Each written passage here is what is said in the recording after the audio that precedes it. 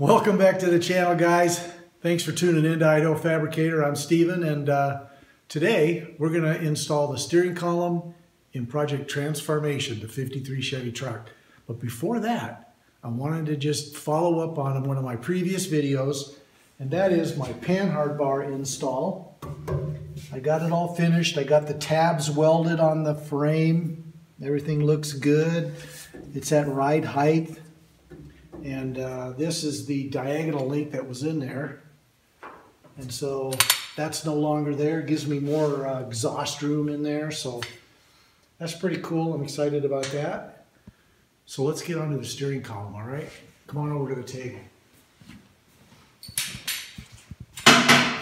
All right, so it took a while to get my column in. Everything was back ordered for seems like ever, but this is the column I got. It's made by I Did It. And I chose the bare steel version. There are, I think, 3 versions you can get. Bare steel, polished, chrome, maybe 4. And then black powder coated. But I'm going to paint this to match the color of the interior of the truck. So I'm just going to paint it. And plus, you know, when I was fitting this in the truck, taking the brackets off and on, I must have pulled this out of there over a dozen times, and it probably would have gotten scratched if it was chrome. So for me, this was a good choice. Let's see, just a follow-up. When you measure a column, or when you're buying a column, they are measured from this edge here to the end of the shaft, which is 30 inches. This is a 30-inch column. And I ordered a floor shift column, so no gear selector, so that made the column even more compact, give me a little more arm room. And I also, there are a bunch of options when you order these columns. You can get them with cruise control installed, puts it on the stock here.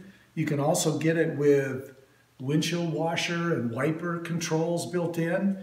And then what happens is you end up getting more of these connectors filled in. Okay, but I'm gonna put my windshield washer on the dash like the factory did, because I'm trying to keep, you know, the flavor of the truck kind of old. And I don't think I'm gonna do cruise control because, you know, it's basically gonna be pedal to the metal. I mean, what do you need cruise control for, right? Anyway, so there's the column I got, and these are the factory brackets for the column, okay? And I like them. They look good, and they work fine. They fit the column perfectly, so they're exactly fit a 2-inch column, which is what this is, okay? And when I installed these, if you remember, I had this little jig that I made to simulate the width of this, and I actually got it pretty close, so I'm kind of stoked about that. But when I put this column in and mounted these to the dash in the original factory location, they hit here and they wouldn't allow the column to go.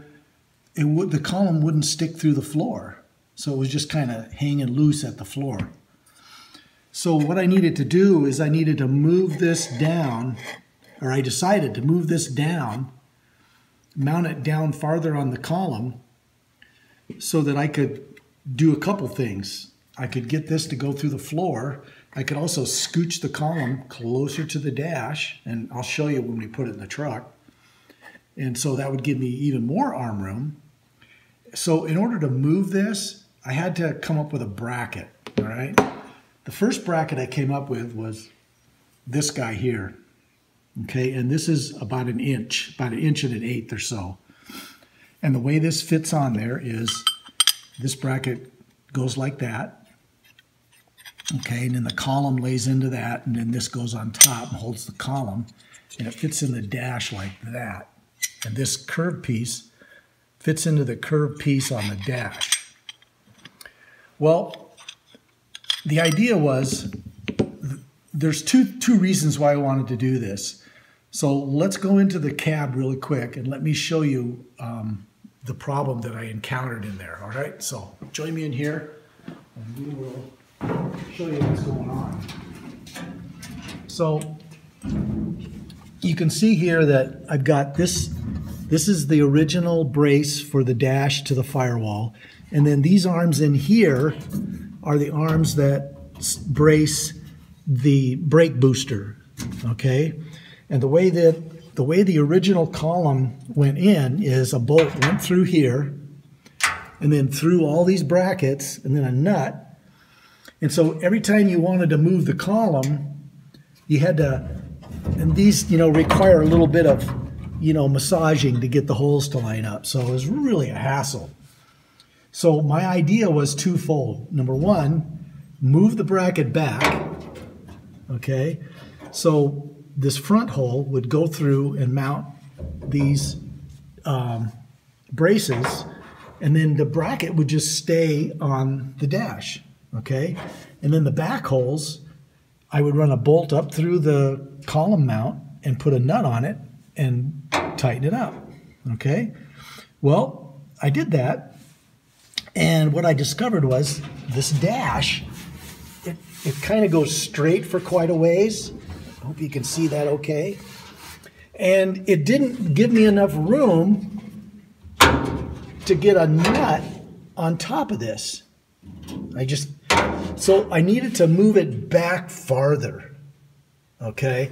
So let's go back and let me show you what I did. So this was my version 1.0, and this is my version 2.0. And this was 1 1/8 inch, and this is, let me get this center to center here. This is 2 inches.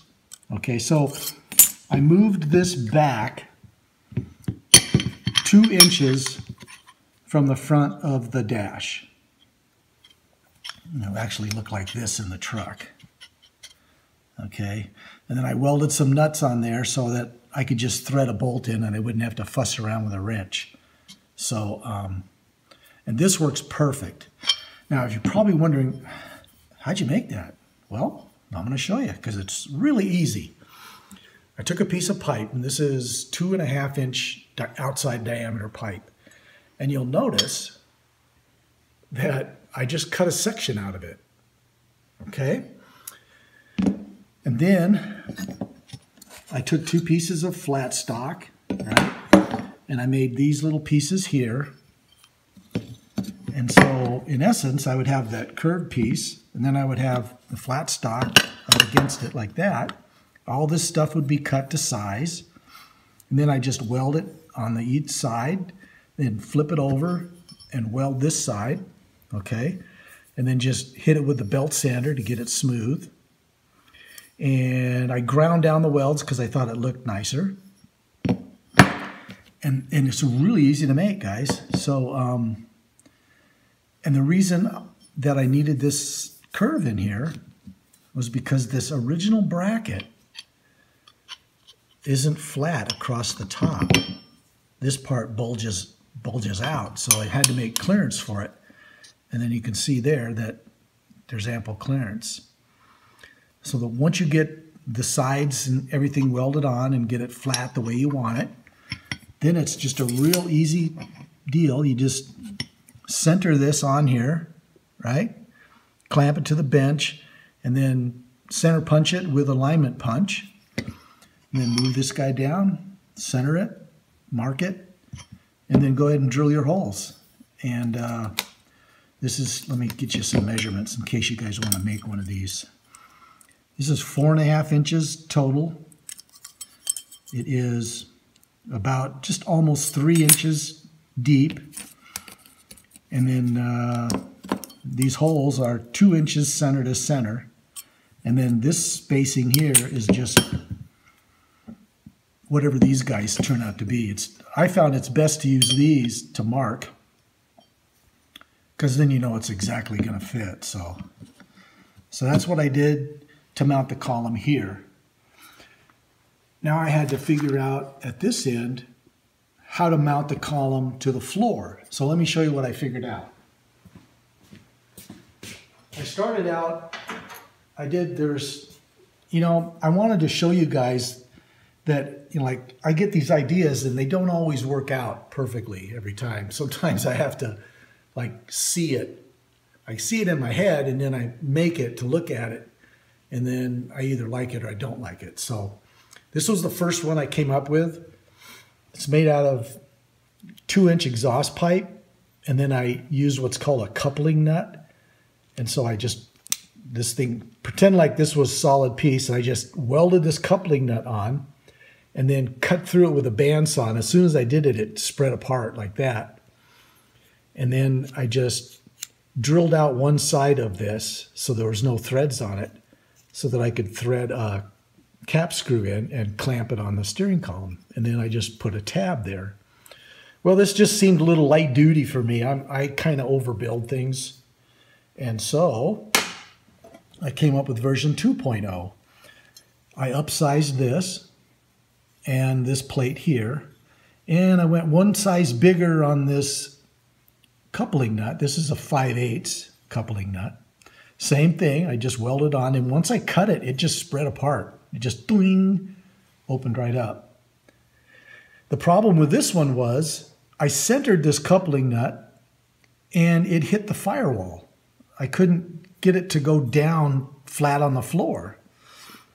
So I had to move the coupling nut up higher so that it would clear the floor, because the floor comes up at an angle, the firewall does. And then, rather than have bolts going through it, I decided I'd weld studs on it so that I could just install it from, I wouldn't need somebody inside the cab putting a wrench on those while I tightened up these nuts here. So that's what I came up with that. And I think we're ready to install this in the truck. Yeah, I think we're ready to install it. So let's get in the truck and put this thing in. I'll show you how it goes together. Okay, put that in my lap. Turn on my light here. Get it just right so you guys can see good. Okay, so the first thing we're going to do is this goes in like this. Okay, it's going to fit just like that. So we're gonna kind of jockey this through there, start the nut.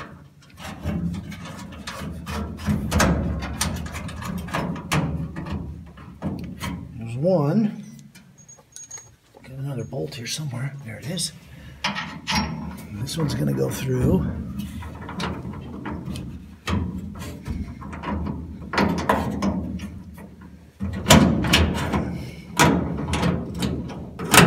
See what I mean? You have to, like, it's not, it takes a little bit of jockeying around, and if you got the column and you're trying to line it all up, it can be a challenge. And I really like the idea of this part just staying on the truck and not having to take it off and on every time you change the column. Or so let's get this down, tighten this up.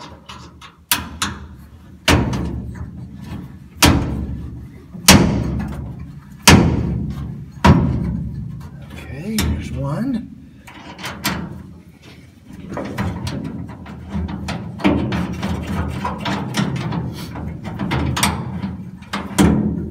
And I went with these button head bolts. The reason I did that was they don't really show, and I like that idea. Made sense. So this is the bracket. So what we do is we're just going to slip that on the bottom. Okay. And then, oops.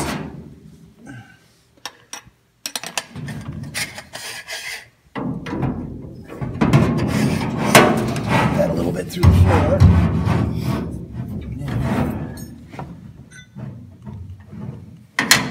This guy goes like that. This guy goes like that.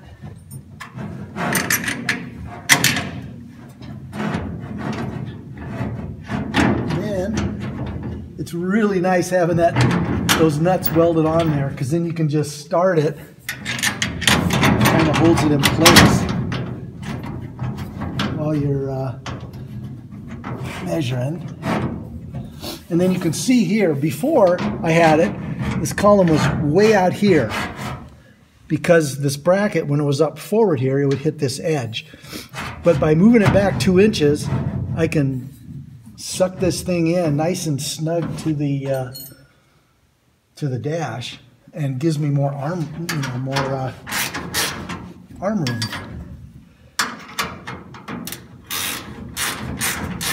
Okay, get that just lightly, and then, oops, bang my head on the light. And then this part just goes to the floor like that, and then get the turn signal straight,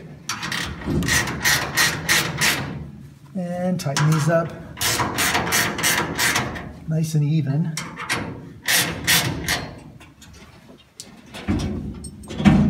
There you have it. And I got a turn, tilt wheel, and all that. All right, so let's see. Let me get the steering wheel. I got to show you that. Okay, let's get that. Oh, you know what? I was just thinking of something, guys. When you're getting ready to put your figure out your steering column, you need to really have your either the seat you're going to use or something pretty close. I haven't decided what I'm going to use yet, so I put my original seat back in here, and I took these really high quality Harbor Freight seat covers. They're actually moving blankets, and just to simulate a seat. So I tried a milk carton. Milk cartons don't work. Kind of rock around. I tried a 5-gallon bucket. It was too high. My head was hitting the roof. So if you got the seat or your seat, put it in, because you'll need that to really, get your column exactly where you want it. So, but let me show you the steering wheel, because it is cool. All right. So check this out, guys. This steering wheel is patterned after a 1940 Ford. And what's neat about this is this whole assembly in here, the way it mounts to the column, is designed to fit any GM passenger car column from 1969 to 1994. And that's important because the I Did It column and the Flaming River columns, they are all set up for the same bolt pattern, 69 to 94 GM. And the other reason I wanted that, if you choose a different steering wheel, you're going to have to put an adapter on this, and the adapter is going to move the wheel closer to you, and they vary in size, some as much as 3 inches. So I wanted the column as far away as I could get it, and so that's what I did. All right, so let me show you how this looks in there, because it's cool. I will tell you that I originally ordered this column from Speedway Motors, the same outfit I got the steering, I ordered the steering wheel from the same place I ordered the column. And they kept back ordering this steering wheel. And so I went on eBay, and guess what? I found this steering wheel on eBay, $50 cheaper than Speedway Motors. So, and as far as I can tell, it's exactly the same. So I'm thinking they sourced it from the same company. Now, when you put your column in, you see this deal right here? This is your self-canceller for your turn signal, all right? And you need to clock your steering column. And notice how when I turn this, the shaft turns as well, okay? This is important because I'll show you out in front what I'm talking about. The instruction manual says to put this about 10 o'clock. Okay, so you put this at about 10 o'clock. And then notice inside here, there's a big hole right there. Okay, these two holes here are for putting a steering wheel puller on to remove the steering wheel. This hole here is for this plastic extension, okay? So you line it up, and then if your U-joints are clocked right with your steering box, you just kind of sight down it and lock that in place. And here you can show them inside there. If you can see inside there, guys, the plastic piece is inside that hole, okay? So I'm gonna put a nut on here just so it doesn't fall off. And let me show you how the, when it's clocked right, you can turn your turn signal, pretend like you're turning a corner, and then come back, and it will cancel. Go the other way, come back, it'll cancel. That's why that's really important to get that clocked properly. And let's go out in front and I'll show you the other part.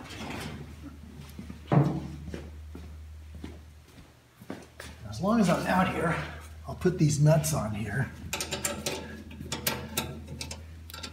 If you decide to build one of these brackets, I highly suggest you weld the nuts on there, or the studs. It really makes it, you don't have to get a wrench inside. So isn't that nice? I like it. So when you're clocking this stuff, let me show you what I'm talking about. Let me get down here. So if the wheel, let's see if the wheel's pretty straight. Yeah, it is. So, okay, so I'm using the double D's shaft, and I made these wooden dowels that you saw in my last video. And what's cool about these is they slide in and out. And what's neat is it allows you to move these together or apart to find that sweet spot where you can get the angle just right. And the idea for me, my understanding is, the idea is get it where everything fits. Now, if it didn't fit quite right, you could choke up on it a little bit, right? Because you got the wood allows you to figure it out, and you can get it so where it gives you the most clearance possible. This goes down here like that. Now, when you clock it, this double D down here, I hope you guys can see it. There's splines on the power steering rack. And so right now, the column is where it's supposed to be. So in order for this double D shaft in order for this shaft to fit in here, it has to line up with this, and it has to line up with that double D. Now, if it didn't line up, okay, because this is splined on here, you could just loosen this up, pull the U-joint off, turn it a little bit, and put it back on the spline, and just keep moving it until all of these things lined up, okay? And that's what I'm talking about when I say you clock the steering. And it's not hard, it just takes a little bit of time because you want your steering wheel centered, right? And you can fine tune your steering wheel afterwards with your adjustment on your tie rod ends, okay? If you need to adjust your steering later on when you're done, but get it as close as you can before, because it will make things a whole lot better. I mean, a whole lot better. Let me see. I think that's all. Yeah, I think so. Anyway, thanks again for watching, guys. And not sure what I'm going to work on next. I've got a couple things in the works.